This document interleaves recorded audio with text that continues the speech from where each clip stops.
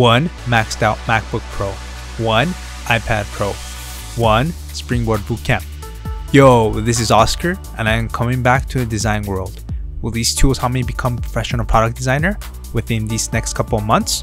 Welcome to my series on Dodefy, my journey to becoming a product designer. Hey yo guys, welcome back to another episode on Dodefy, my journey to becoming a product designer. So it's been, week 10, 11? I kind of lost track, but it's really hard to keep track of it. But anyways, I did the interviews. It went great. I did 4 participants. I interviewed 4 participants out of the 5 that I was supposed to, but it was fine. So we moved along with it and the responses were amazing. I really got like a lot of insight based on the responses, and I was able to complete my affinity map, my empathy map, and my personas, and also how my we statements. I'll talk about that later on. So let's go quickly over my presentation. So this presentation, I'm going to have to talk with different mentors that I haven't spoken before and actually present this. It's actually very important to be able to present because for designers, UX researchers, UI designers, product designers have to do a lot of presentations and have to be confident about it. So practicing early on is actually a good thing, and I encourage you guys to do it. So before we move on, I wanted to thank everyone for subscribing. I'm so thankful and happy that I'm getting more subscribers and you guys are supporting my channel, my videos, watching them. I really really thank you guys for doing that. I also would appreciate it if you're not subscribed to subscribe, and it'll be meaningful to me, you know. So let's move on with the video. So this is my presentation. It's very basic, just white background, black text. So people reading, understanding nutrition labels and values. That was basically my topic. And the problem, I stated the problem. So the beginning slides, I actually got it from the research plan that I did previously. I believe I made a video on that. I'll include it in the description below or somewhere on this video, so you guys can check it out. And background, the same thing as the research plan, where I got like the hypothesis and the supporting statement. So the background was Americans struggling to read nutrition labels and understand values better. It's been like a problem for more than a decade, and has just been put like on the side. And also it's critical for diet and health.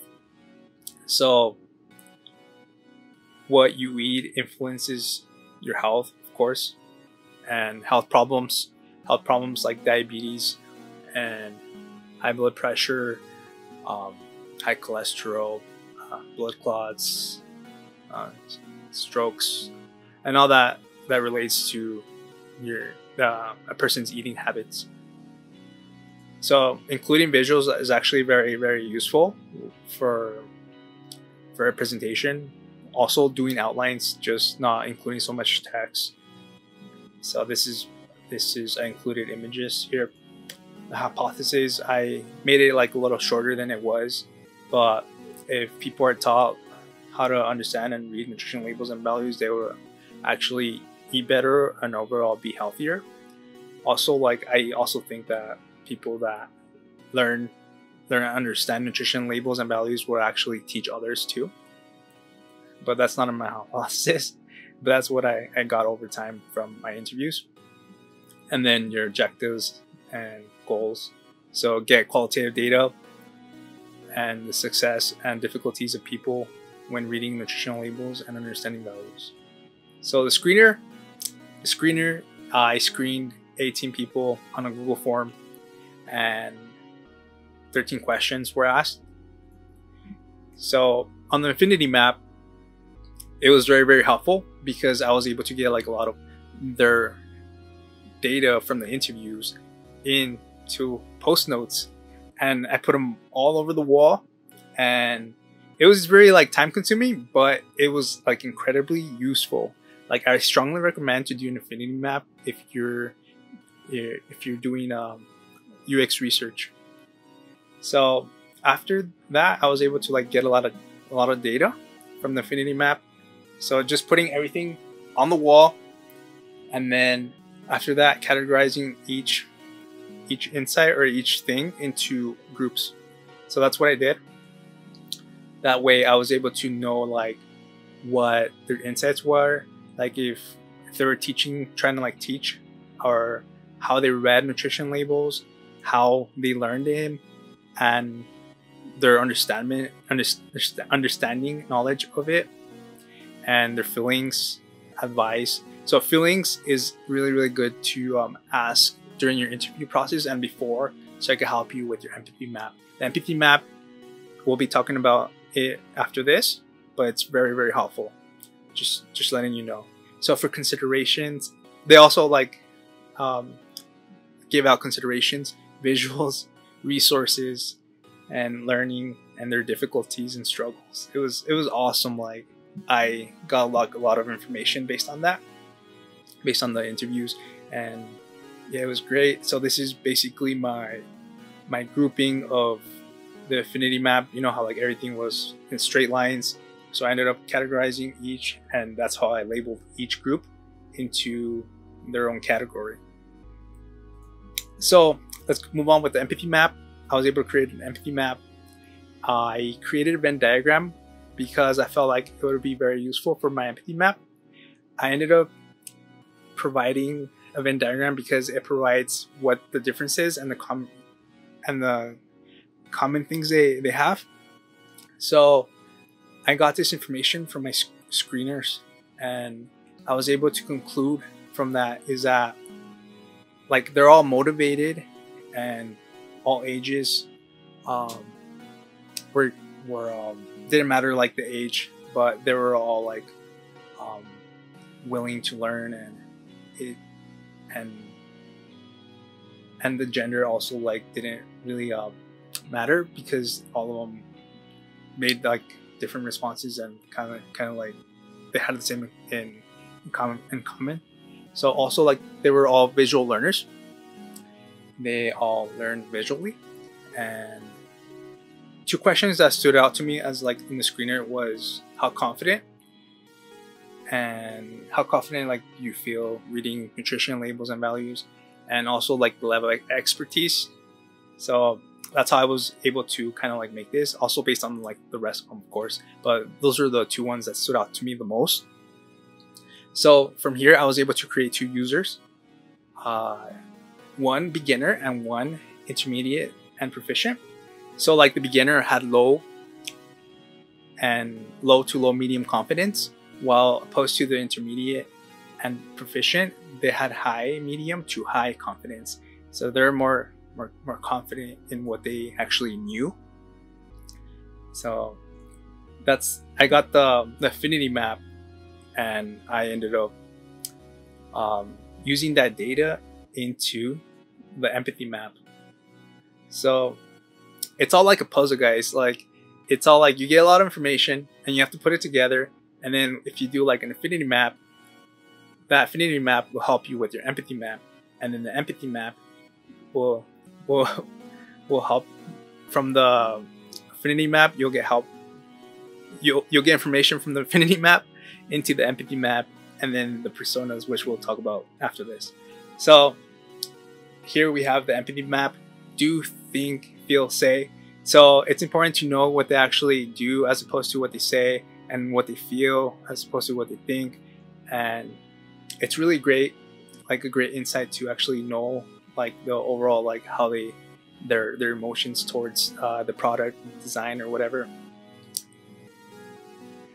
And this is the intermediate and proficient user. I thought it was great. And then from there, I got the persona. I labeled the persona as a starter, and the other one was the expert. So it's good to name your personas in order to like have a reference.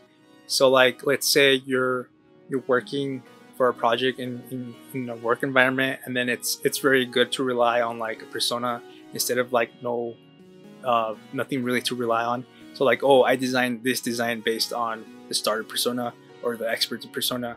It's actually very, very useful when you're trying to like back up your design or your ideas. And also, personas are actually good for like everyone. It's not only good for designers; it's actually good for directors and the salespeople. Basically, anyone anywhere in the teams is actually very helpful. So here, the starter, I put a name, location, age, and a quote for both the starter and the expert. And I really thought of an idea to put like a bar meter of how their motivation was. So like willingness to learn was high for a starter, and confidence was low though, and fear was high, and the control was low. So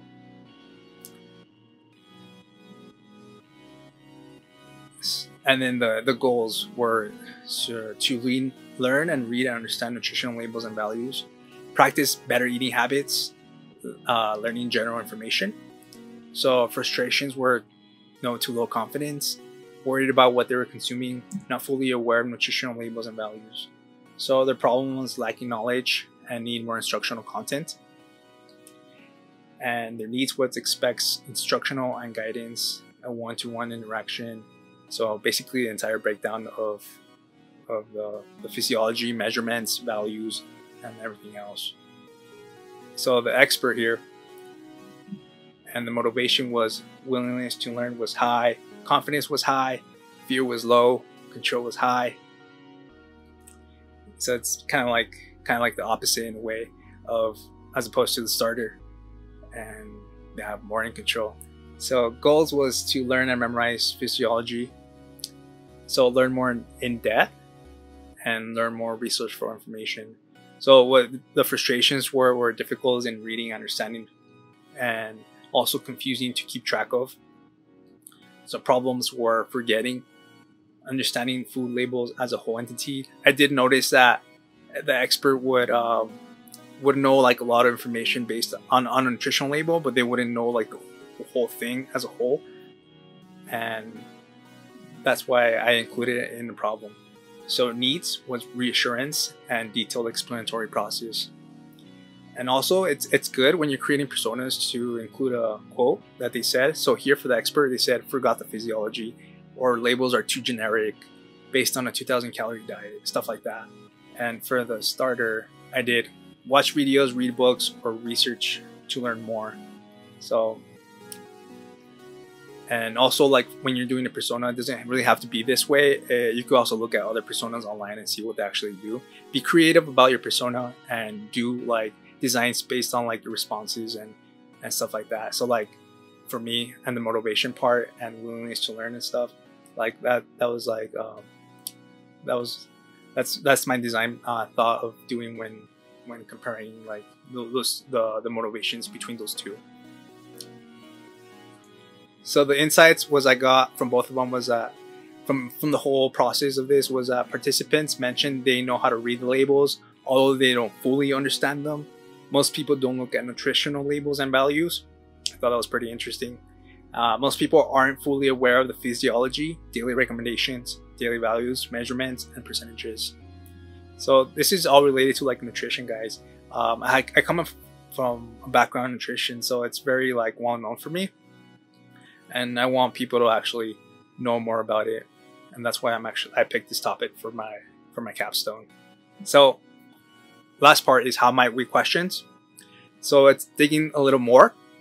So it's like how might we blank question in order to get more information and try to like help you in the design process.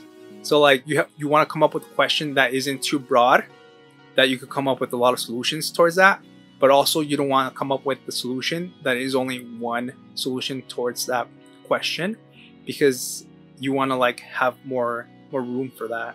So you have to come in between the middle of those two, from very broad and from composed to the very specific, so like in the middle, so where you get like a little like more solutions than just one, but not that many. So hopefully that makes sense. And these are my how might we questions. So how might we provide more confidence, less fear, more control to users? And how might we explain it in depth but in a clear way? How might we impact long-term memory as well, provide like the best visuals for the user? And how might we make it easy to read and understand? Also, how might we categorize the information?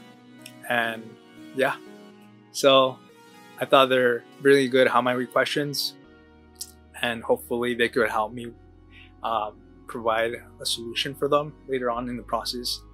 So don't forget to subscribe also, so you could keep track of what my future videos are. So also turn on the notification bar so you could keep track of my updated videos too. Yeah, so that's basically it for my presentation. I'm going to be presenting this again to a mentor that I haven't talked to before and pretend they're a stakeholder.